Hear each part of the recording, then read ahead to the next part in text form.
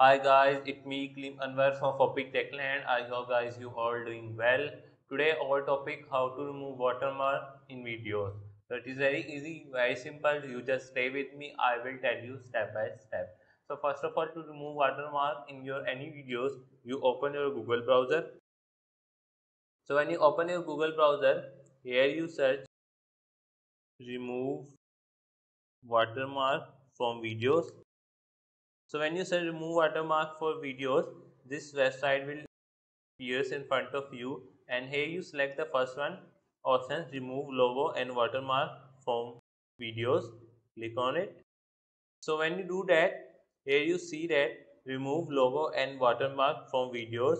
So here you see this option, open file. Click on it. So when you click on open file, by here you can select your video and just scroll down. So let I remove this watermark in my video. So I simply do that. I select this watermark in my video like this. So when I select the watermark, I click on save. As you see here that my video has been encoding, and there's and then here I just download my video.